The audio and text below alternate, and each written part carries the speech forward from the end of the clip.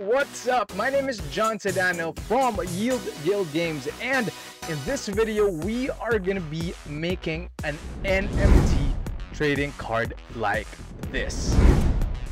And do not worry, we are going to be doing it step by step and making it very simple for everyone to follow. We will also provide all of the assets that you will be needing to create a card like this. And the good thing is you can use this NFT as a giveaway for your friends and also as a collectible for your followers. So let's get right into it.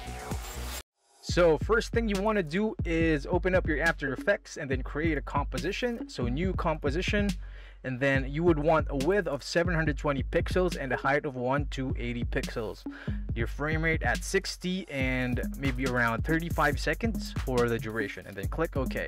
So this is going to be your canvas. So if you scroll back with your mouse 3, there you go. So this is going to be the canvas where you will be putting the card. And the first thing that you want to put in here is your background. So just drag and drop from your folder, and in this example we will be using a matrix style background. So I just downloaded this from the internet, and up next we will be needing something to go in front of this. So in our example we are going to be putting a shield right there. So same thing, just drag and drop from your folder.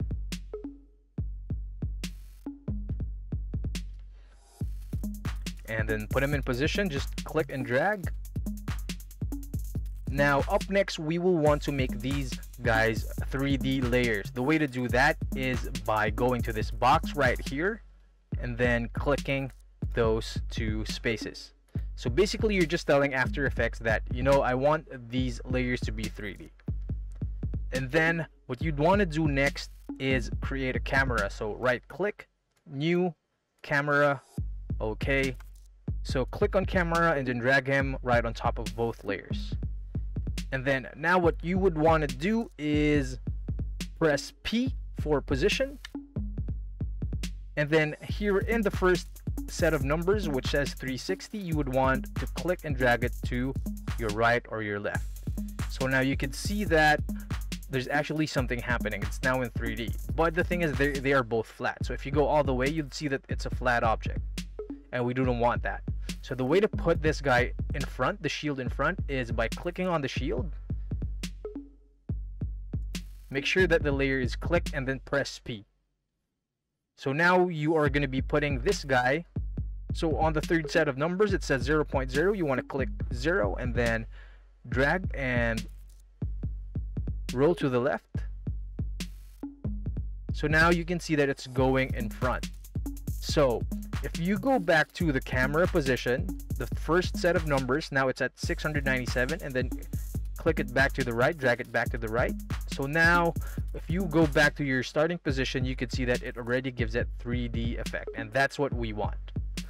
So now you're basically set for your background. And then up next is going to be the card itself. So create a new composition, new, same settings with 720, height 1280, click OK.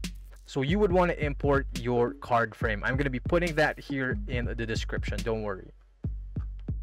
So again, just drag and drop.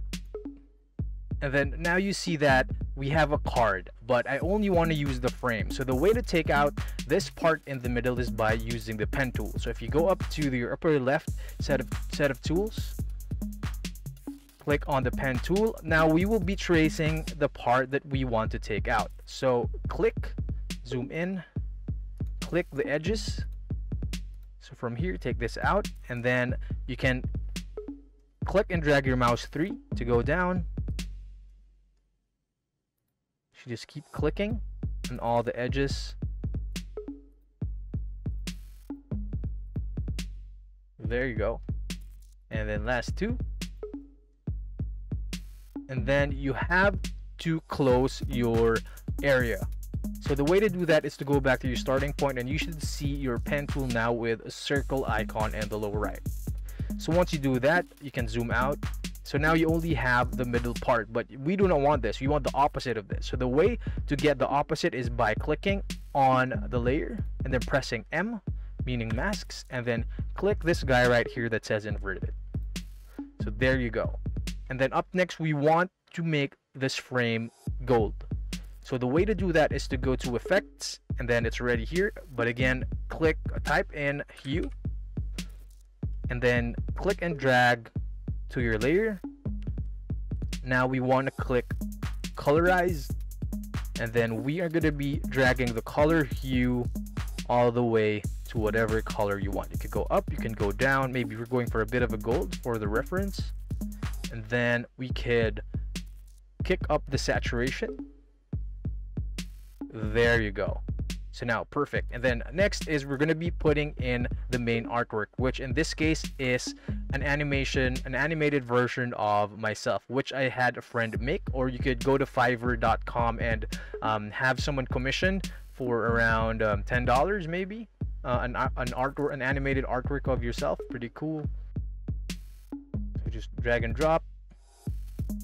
So now the image is too big for the frame. So the way to fix that is by clicking on the layer and then press S for scale and then drag it down all the way. So find the perfect spot how you want it, and then click and drag, and then I think it's good over there. But the thing is, we want to take out the leg part so it makes it seem that I'm inside the frame. So again, use the pen tool, same thing. Scroll up to zoom in and drag. So I'm just guessing maybe somewhere here. So we are going to be selecting the part of my artwork that I want to keep this time. So full circle, there you go.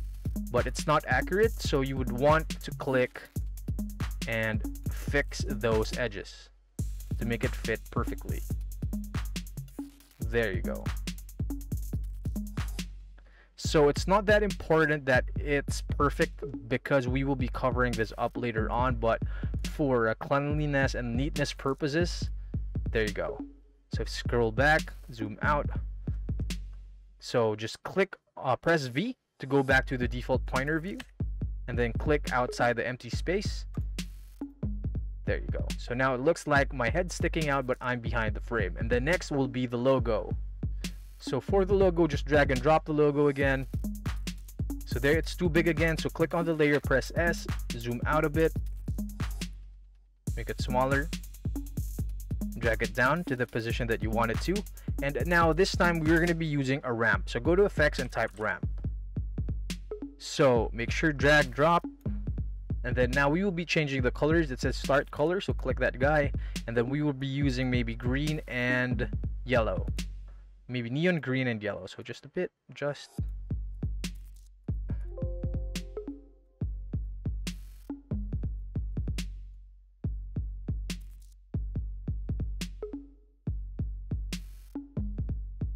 So maybe we have to even it out a bit. So click start of ramp and then click on top of the name and then drag it down or drag it up. There, drag it up so that it adjusts, the color adjusts.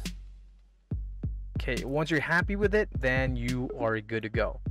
So the next thing that you need is to put the background. So the way to do that is to go back to project, click project, and then we will be dragging and putting the composition that we made earlier behind everything else. So there you go. So line it up and there it is. So what we wanted to do next is we want to take out this spill that goes outside the frame. So yes, you guessed right, pen tool again. So now it's easier, just click the four corners and close it up. There you go. So now it's just in the background. But what we need to do next is we need to create a camera to give that 3D effect. So again, right click, new camera, click OK, and then put the camera all the way in front on top of all the layers. And if you press P for position, we want to move the camera left and right so we get that effect. But it's not working because our layers are not yet in 3D. So the way to do that is by clicking all these empty boxes under that 3D box symbol. So click, and we want to just minimize everything for the sake of neatness. And now if we do try that again, we are supposed to be able to go 3D. There you have it. So perfect. That's awesome. But the thing is, it's flat. So it's not a card at all.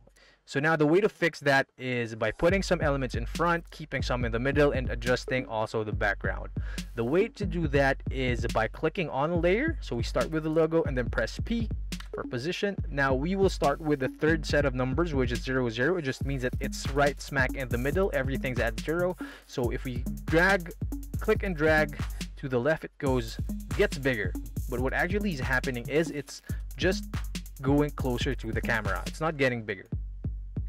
And now we can adjust it by clicking these other set of numbers. So the y-axis going up, and then the x left and right. So if you're happy with the distance of the object to the camera, maybe right there. And then now I'd want to make it smaller. So again, click S for scale it down a bit. There you go. So now if you go back to the camera and then click and drag the first set of numbers, so now you see that it's in 3D. But then we want also the background to be in 3D. So how do we fix that? This is very important. So go to the first composition here, and then you have to click this empty box right here, right under this symbol right here. So all it does is it allows the 3D layers that you set in the first composition to appear also in this next one. So if you go click that and then go back to your position, go right and left, you would see that it actually now is in 3D. Cool, right? So just a bit of adjustments. We go back to the first composition, maybe make the shield smaller, click on the shield, press S for scale, make it a bit smaller. And I think we're almost done. So just a bit more final touches, maybe add another logo right there. Click, drag and drop.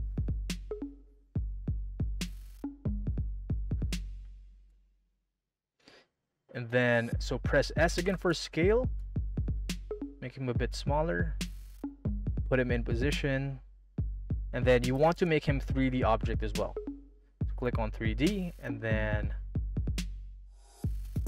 press P for position, and then put him in front a bit and then line him up.